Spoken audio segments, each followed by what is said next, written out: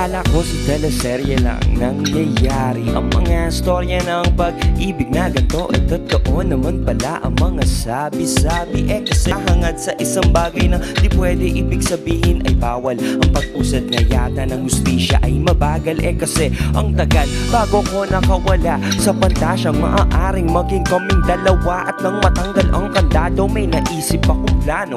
Magpapayaman muna ako at magpapagwapo bago lumapit sa'yo. Akin ang naintindihan na ang mabuting damdamin di nakakain ang ganyan. Given na dapat na meron yan at sana di malito ang mga to. Ang gusto ko lang sabihin na ayusin ko muna sarili ko para sa'yo. Mabuti na lang nasa tamang pag-iisip. Alam lang kung pag di pwede wag ipilit. Posible ka lang maipit sa komplikadong sitwasyon. Huwag magpahadlang lang at huwag kang magpapagwisit. Huwag nang magmukmuk dyan sa gilid. Gamitin mo ang pag-ibig bilang isang inspirasyon. Ang pag-ibig ay isang inspirasyon. Ang pag-ibig ay isang inspirasyon. Ang pag-ibig ay isang inspirasyon.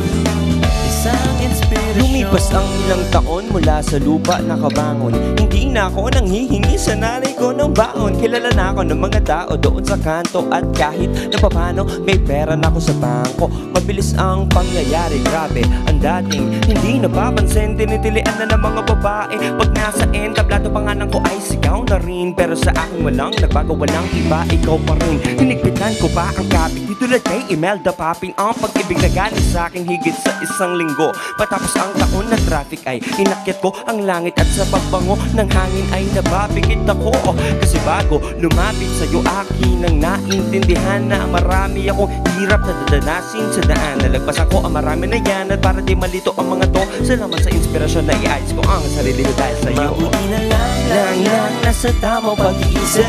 Alam lang kung pag di pwede wag ipilit. Posible ka lang maipit sa komplikadong sitwasyon.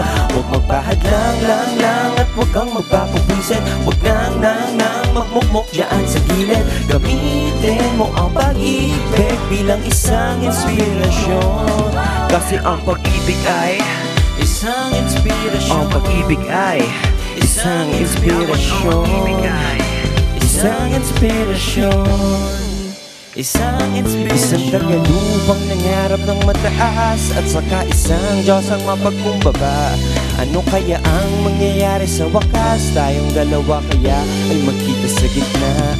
Isang tagalupang nangarap ng mataas. At saka isang Diyos ang mapagkumbaba. Ano kaya ang mangyayari sa wakas? Tayong dalawa kaya ay magkita sa gitna. Mabuti na lang nasa tamang pag-iisip. Alam lang kung pag di pwede wag ipilit. Posible ka lang maipit sa komplikadong sitwasyon.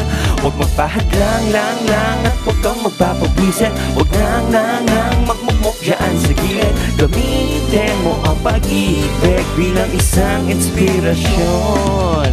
Ang pag-ibig ay isang inspirasyon. Ang pag-ibig ay isang inspirasyon.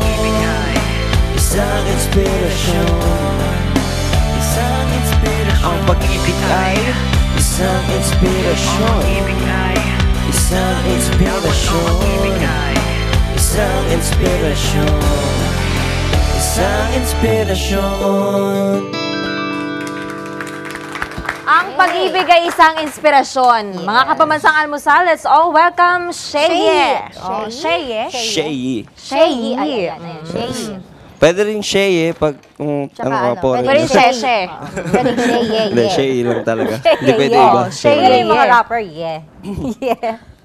Ang awitin na inihandog po sa atin kanina ni Shehyee ay bahagi ng kanyang debut album under FlipMusic Philippines na siya rin ang sumulat na pinamagatang inspirasyon. O sino naman ang inspirasyon ni Shehyee? Oo nga naman. Ang inspirasyon ko ay lahat ng mga lalaki at pwede rin babae na mga broken-hearted, mga na friend-zoned, scene-zoned. Friend-zone? Yes, friend-zone as in Friends lang friends pala. lang tayo. Friends lang pala. Yes.